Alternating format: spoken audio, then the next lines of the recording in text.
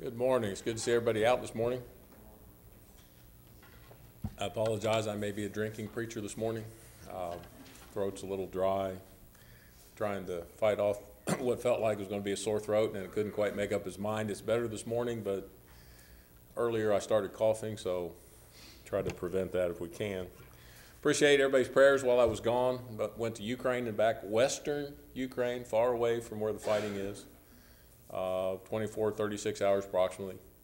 Mr. Putin said that he could be in Kiev in 2 weeks if he put his mind to it, so it'd probably take him 2 or 3 more days after that to get to where I was. So I had plenty of advance notice if he had done that. Could have gone to Poland if I had to come home. But keep the brethren there in your prayers. They're a little, I don't know if traumatized is the right word, probably, maybe a little bit in shock. They're having school, they're studying, they're trying to continue to do the Lord's work, but they're just a little bit out of sorts, I guess.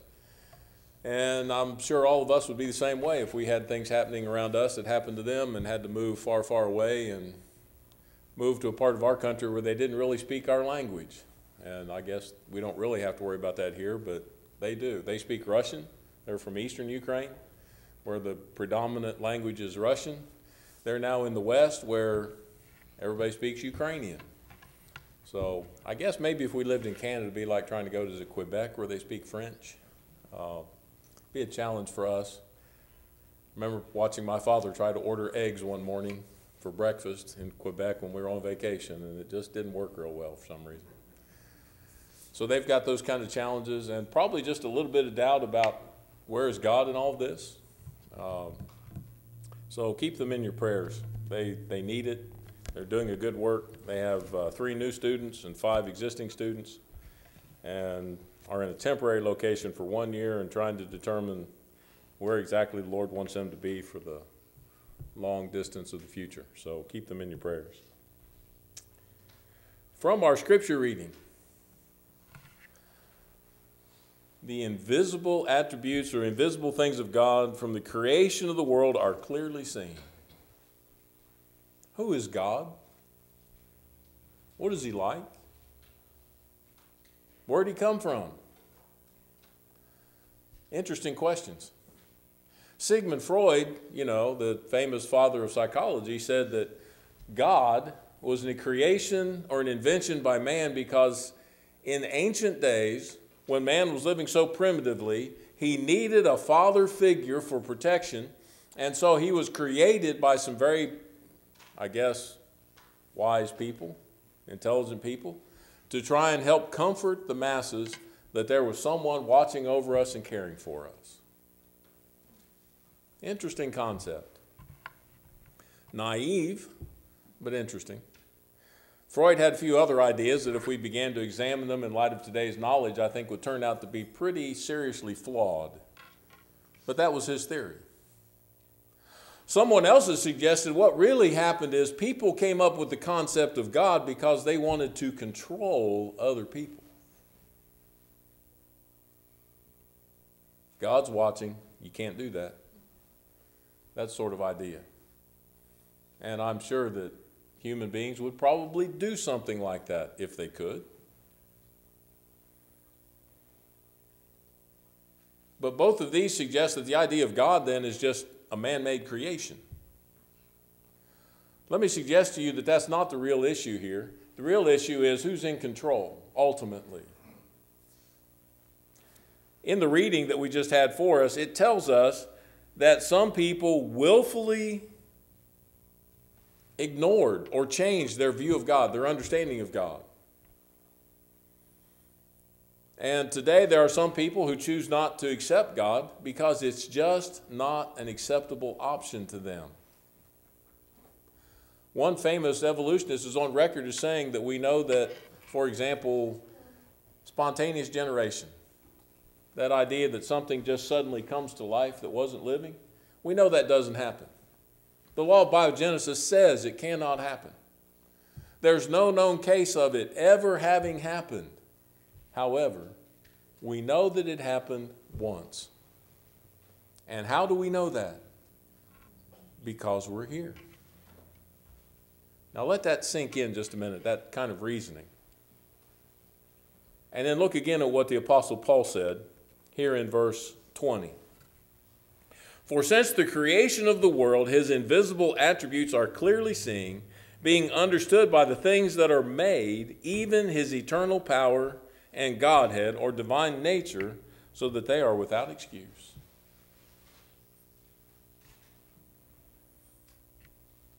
Is there a God? Or is this world just a happy accident, in the words of one individual? Now, when we're talking about God at this point, we're not talking about the God of the Bible necessarily. We'll talk about that in a future lesson. But does God exist? Is there some kind of a being out there that was capable of creating this world and did so? Or is this world just here by complete accident? Paul says there's plenty of evidence. The scientists today tell us, no, there's no evidence. Who's right? I want to suggest to you Paul is right.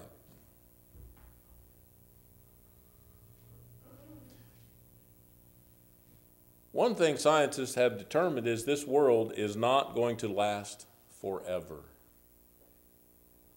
There's something called the second law of thermodynamics. I would love to explain it to you, but I don't fully comprehend it. But it basically says this. There's nothing new being created. Things are just being used up. And eventually, it's all going to be used up, and it's going to be gone, and there won't be any more energy, if I understand that correctly. I kind of like this illustration. A scientist tried to make it to where people like me could understand it. He said it's kind of like, you remember those old alarm clocks you used to get a big bend, and you'd wind it up in the morning, and it'd go tick-tock, tick-tock all night long. And well, he said this world is like somebody took an alarm clock and wound it up, and now it's very slowly unwinding. And eventually it's going to get to the point where all that winding up is gone and there won't be anything left to wind up.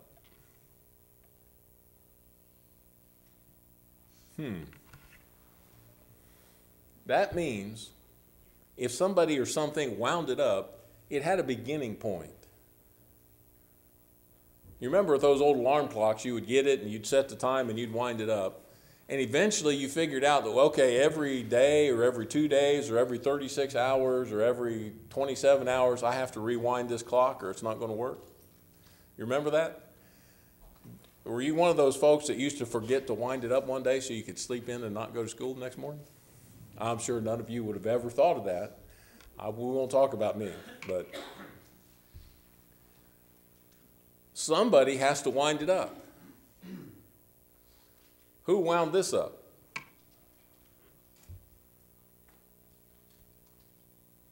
Didn't just happen, did it? Kind of makes sense to me when somebody said, out of nothing comes nothing. So where did this something that's all around us come from? God. Now, let's think about some of the evidence. Any of you like to watch the program Mountain Men? I see some of you smiling and nodding. You know, there's these fellas that, I think of mountain men, I thought they were supposed to ride around on a horse in a fur coat and live in a den or something out there. They've got some pretty nice homes in this particular program, but I guess that means they're successful. There's one fellow who, his primary job is to watch for, cougars, large cats, lions, mountain lions that eat people when they can find them. He tries to find them and drive them away, far away from where the people are, because they eat the cattle and they eat the pets, and they, in one case, were wandering around a school. And they never saw this animal, but they knew it was there because they saw those footprints in the snow. Evidence. So we're talking about evidence for God in the world around us.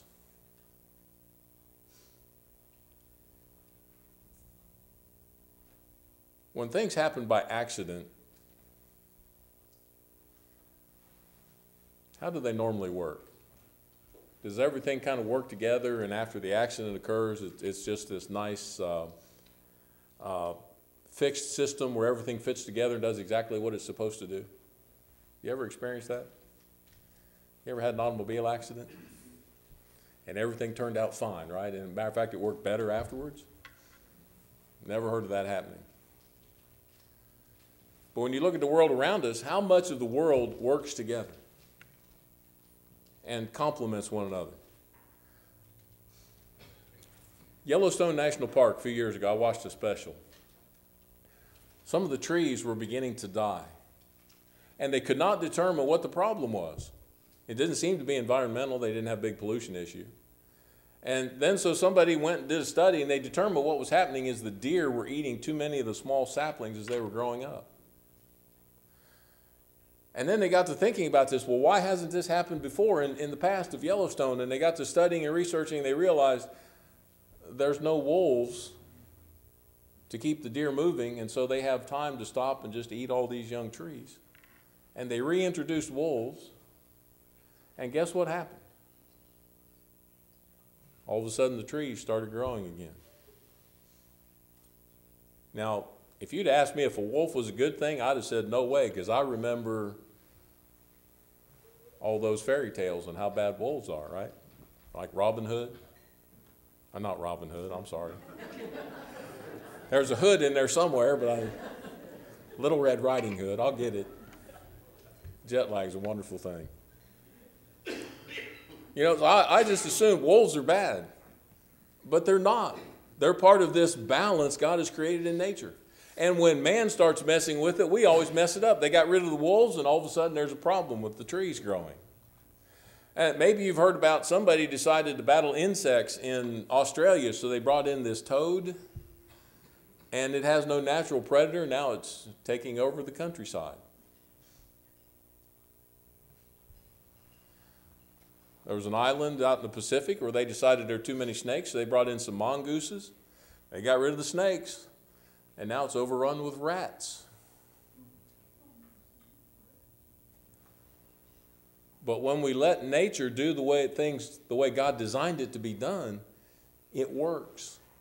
That's not an accident. That's not evidence of something that just happened without any forethought or planning. God made this world to exist the way it exists. There's countless examples.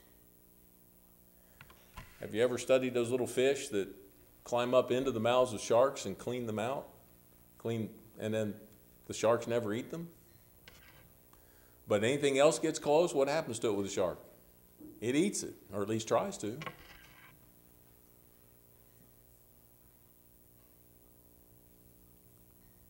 Countless examples. You can probably sit here and think of all kinds of examples of that kind of thing. This world is not an accident. It was planned, it was purposed, it shows every evidence of that. Just consider your body. David said, I am fearfully and wonderfully made.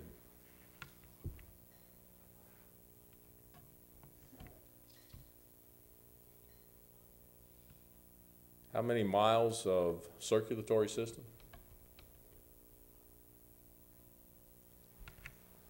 The writer of Leviticus, Moses, said that the life is in the blood. How long has it been that we truly understood that statement?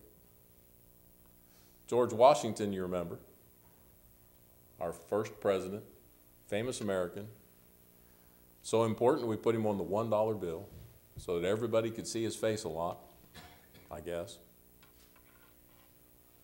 Got sick. You know how they tried to heal him. One solution was they had to bleed him, get the bad blood out. And my understanding is doctors didn't, want you to get lopsided because you got too much blood on one side out, so they'd bleed the other side as well. Not understanding that blood is important, apparently. Yet Moses said long, long ago that the life is in the blood.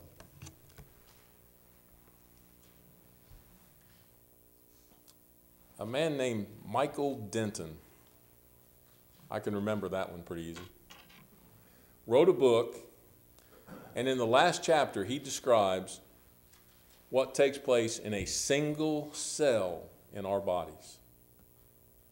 It's fascinating. And he wrote it so that people who aren't scientists could understand it. He basically says each single cell is a manufacturing plant that brings in raw materials, makes a production of a product, and has a waste disposal system, and it all works in coordination with all the other cells in the body. And we're supposed to believe that that's just an accident. It's not. There is a God who created this world, a being. Now the question is it the God that we read about in the Bible or not? There are other gods that are being worshipped. In the Far East, or in the Middle East, you have Muhammad. Tells us that it's Allah. And if you go to places like India, you'll be told that no, it's Krishna and the thousands of other manifestations of God. And of course, our Bible tells us it's the one God of the Scriptures, Father, Son, Holy Spirit. So which one is correct? To my knowledge, the only one that presents evidence for who he is the one in the Bible. That he is that creator God.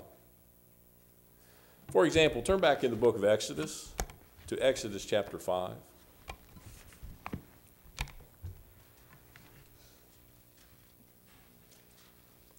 This is after God has appeared to Moses in the wilderness down there at that burning bush and says, I want you to go back to Egypt and preach to Pharaoh and deliver my people. And Moses, of course, said, no, I'm not the man for the job.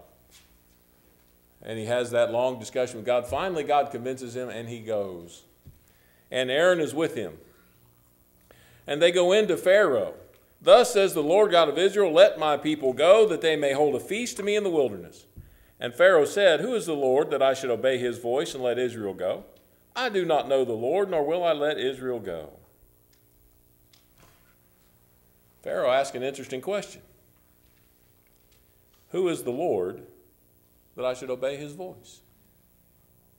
I don't know this God. Why should I listen to him? The Egyptians had hundreds of gods. That's who Pharaoh listened to. Moses said, no, you better listen to the Lord.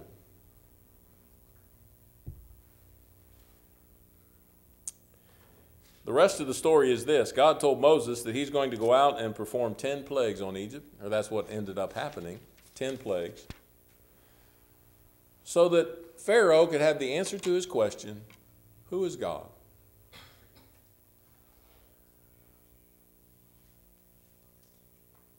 Every plague was designed to expose one or more Egyptian gods of having no power.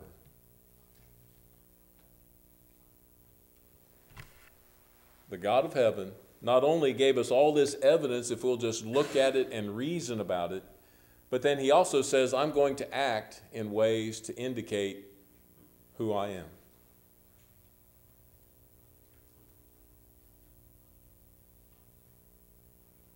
And so, 10 plagues against the gods of Egypt.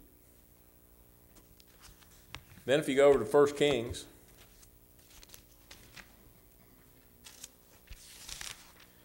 in the days of King Ahaz, they had a confrontation up on Mount Carmel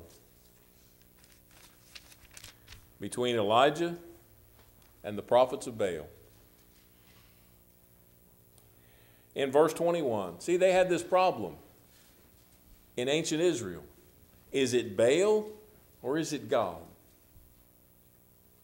Or are they one and the same? Some indications of the scriptures are they thought God and Baal were the same. They could worship Baal and be worshiping God. They could worship God and be worshiping Baal. It didn't matter, just as long as you went to worship one of them. Notice the words in 1 Kings 18, verse 21. So Elijah came to all the people and said, how long will you falter between two opinions? If the Lord is God, follow him, but if Baal, follow him. And the people didn't say anything. They just kind of sat there. And so Elijah proposed a contest. You remember the story? They were to construct altars, lay out the sacrifice, but let the God who is God answer with fire. The prophets of Baal constructed theirs, laid out the sacrifice, and started calling on God. They cut themselves, they cried out, they did all sorts of things to try and get his attention. No answer from Baal. Then finally Elijah reconstructed an old altar for God, laid the wood, laid the sacrifice, and then poured water over the sacrifice. And the sacrifice was consumed from the top down. It consumed the sacrifice first, then the wood, and then went around the fire, burning up all of the water around.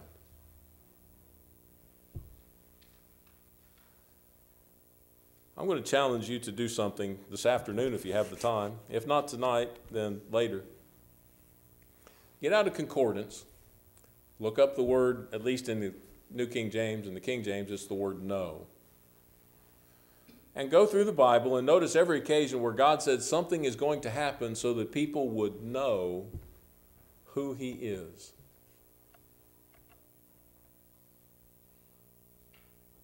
No. He acts. And he says he's going to act, and then he does it.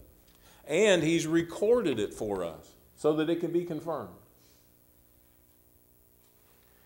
If you'd like to do some interesting reading, read some of the holy writings of some of the other so-called gods and see what you find. You won't find them saying that certain people came to a certain place and God acted in a certain way. This doesn't happen. You read the scriptures and you find out that God took his people and went to this place, another place. He tells you what happened.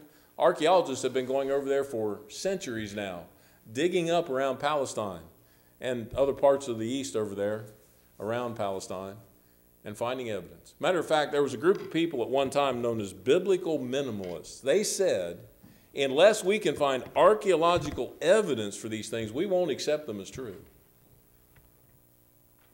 They said for a long time, King David, there's no evidence King David really existed. Well, guess what they found? Evidence for King David. They found so much evidence that finally somebody wrote in Biblical Archaeology Review, I believe it was, a year or 2 years ago, and finally said, there's so much evidence we can give, biblical minimalism is dead. The Bible's got it right. There's just way too much evidence that we've already found. God is the only one. The Bible's the only holy writings that gives us that kind of information that can be fact-checked. I think there's a reason for that. It's because this book is real, God is real. And he's the God who acts in people's lives. I don't always understand how, don't always understand why. We'll talk about some of those things in a later lesson. But we serve a God today that we don't have to wonder if he exists. We don't have to think that, well, you know, there's a lot of evidence, so probably no. We can know he exists. And we can know who Jesus is.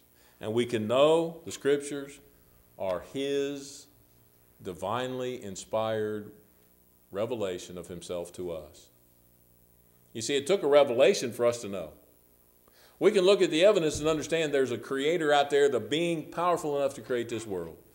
But it doesn't tell us much about him. It doesn't tell us how to know him. But he wants us to know him. He wants a relationship with us. And he wants us with him for all eternity in heaven. He wants that so badly, he sent his son into this world to live as a human being, to die as a human being, and then raised him from the dead so that we can know. And then he has told us exactly what we need to do in order to obtain the forgiveness of sin, our violation of his will. And so we can have that opportunity to spend eternity with him. Some things I don't fully understand. I can't comprehend eternity. You know, in my mind, everything has a beginning and an end. Eternity has no beginning and it has no end. But I have enough evidence from everything he's told us that I believe it's true. I just don't fully understand it. There is a God in heaven. He is the God that revealed himself in the pages of the Scriptures. He is the God who loved you enough to send his Son to die for you. The question remains, do you love him enough to leave this assembly this morning and live for him, getting to know him better each and every day of your life, through your study of the Scriptures, through your dedication and devotion to him, and service to him and your fellow human beings? His conditions are very simple in order to receive the benefit of his Son's gift of salvation. First, you have to believe that he is. Jesus said, except you believe that I am, you will die in your sins. You must believe that. That is, it has to be up here. You have to believe it with your mind. You need to repent of your sins. Jules has talked about that word repent. It means to turn away from.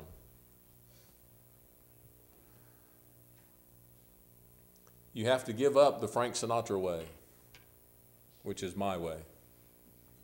Isn't he the one that sang My Way? I did it my way. Can't do it that way anymore. Now you do it God's way. Turn away from that. Go to God. That's repentance. Acts 17, 30 and 31, he's given us assurance of the need for that in raising Jesus from the dead. You need to confess him as your Lord. You need to be convinced enough and convicted enough that you tell people out there in the world that he's your Lord.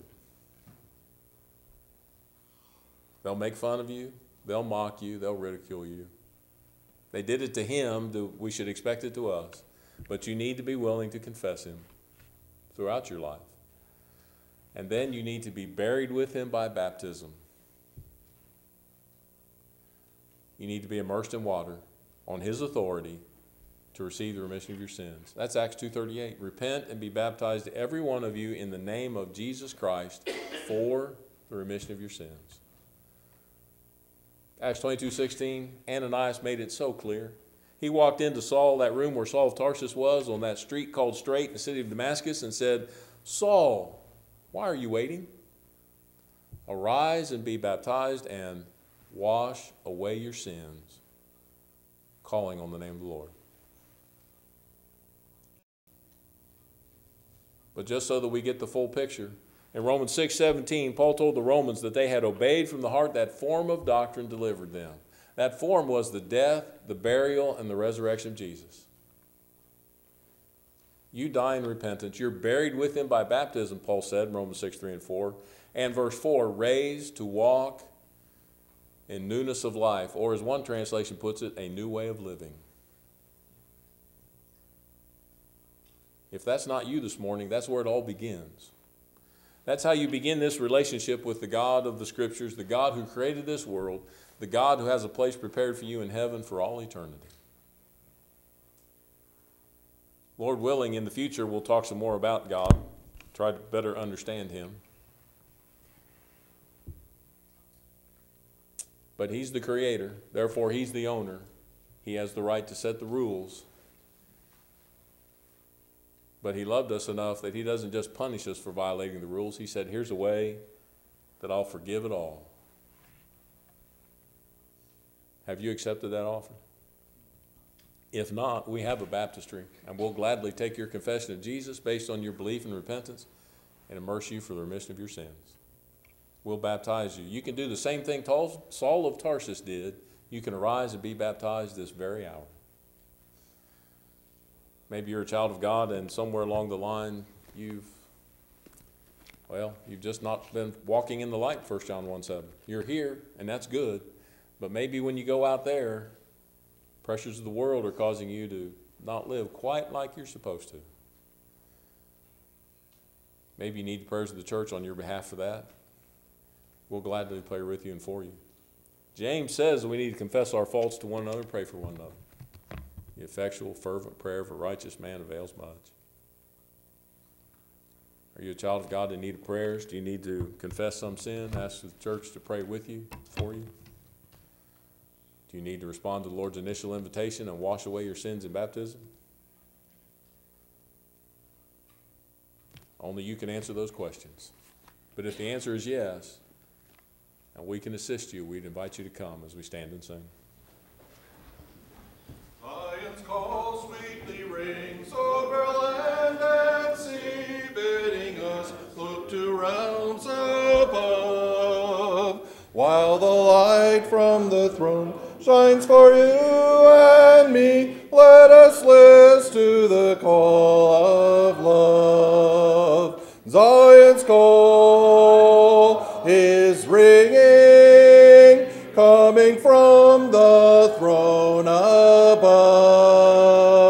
While we hear it ringing, let us heed the call of love. While we tarry below, there is work to do, and our strength cometh from above.